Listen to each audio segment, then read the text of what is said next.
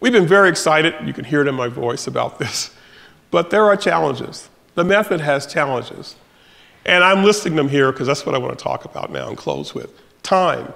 If you didn't take it away yet from those slides I've shown you, it takes us right now, our best, is about 3 to 4 weeks. You give me a sample today, or you do it, start a sample today, it'll be 3 to 4 weeks before you have stem cell count. And there are a whole lot of reasons why that's just really a problem for a really good tool. There are also counting errors. I put this in parentheses, not because we make errors, but because we also now have relationships with academic groups where they do all of the serial analysis. They send us the data, and we do the analysis for them. And right now, by the way, we're doing that in collaborations to no charge. The problem is that that's a lot of counting over time, and we're finding that errors get made. So it's an error prone. And then it's expensive because there's all of this cell culture going on, and those of you who've done it know, even when you're working with something like fetal calf serum, it's expensive, but go to purified growth factors, and it's astronomical. So we need to make it faster, and we need to reduce the cost. And I'm going to tell you about how I think we've done that. So this is the slide I started off with. I told you about the fact that there ought to be some function here, some algorithm.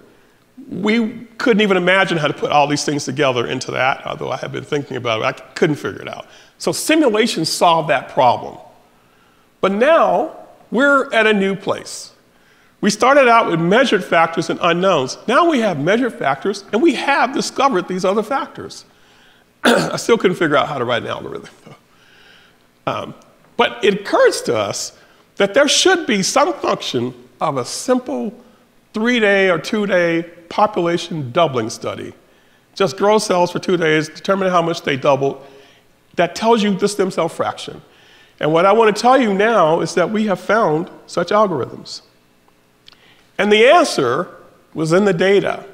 I've been showing you these types of plots here where stem cell number with time. And I want to say something else too. I've been saying this to people because I think it's true. If I had been in an academic laboratory with talented people like Ruspa Takizadeh, we would have known this 3 years ago, because students would have seen it. I didn't. And when you see this, you're going to say, gee whiz, how'd you guys miss this?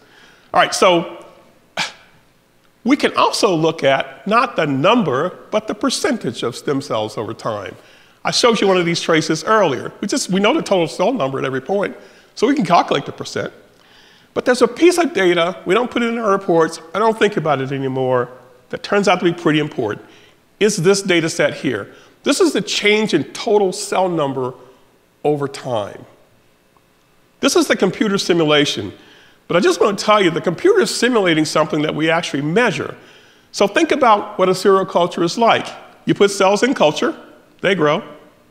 In this case here, in the early phases, they fill up the dish, they can't grow anymore, so they stop growing there. Okay, and then we come along, we count them, we know that number, and then we split them, and we know this number. During the next period, they grow again. We know the new number. If you know two differences in cell number and time, you know the population doubling time. So this is simulated, but we also actually know it in real life. So we know the population doubling time as a function of stem cell fraction. Interrogating that relationship, if there is a function there, we would discover it. So that's the basic idea. Relate this population doubling time, which we can calculate, to the stem cell fraction that we have found with our powerful method.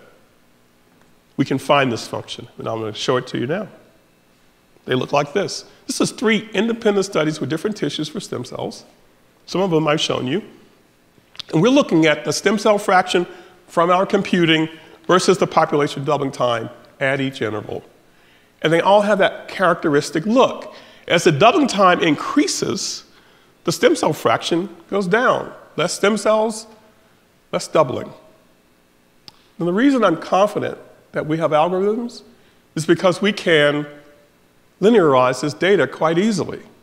And with the same conversion factor, we get these plots. So we have this algorithm now where if you put in the population doubling time, you get out this other factor, which is based on stem cell fraction.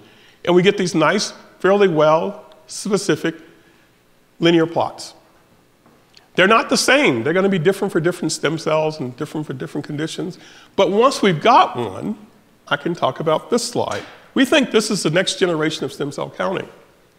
So first we have to do a foundational AlphaStim test analysis like I've shown you. We've got to do one of those studies that takes 3 to 4 weeks. And then with that data, we will generate the population doubling time stem cell fraction algorithm. We'll determine what that is, like the ones I've shown you. And let me just say, the ones I showed you are actually done graphically. We're just working up to develop software to do that in a computed, automated fashion. There'll be a lot more statistical significance there. But once we have the algorithm, then we can just do it.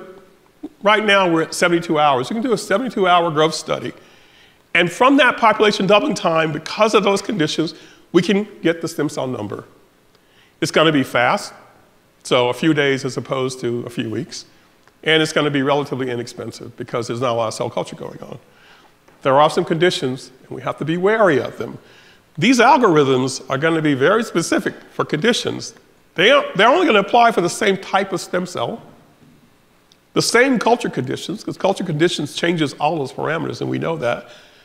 And it has to be in the same range of the passage of the algorithm.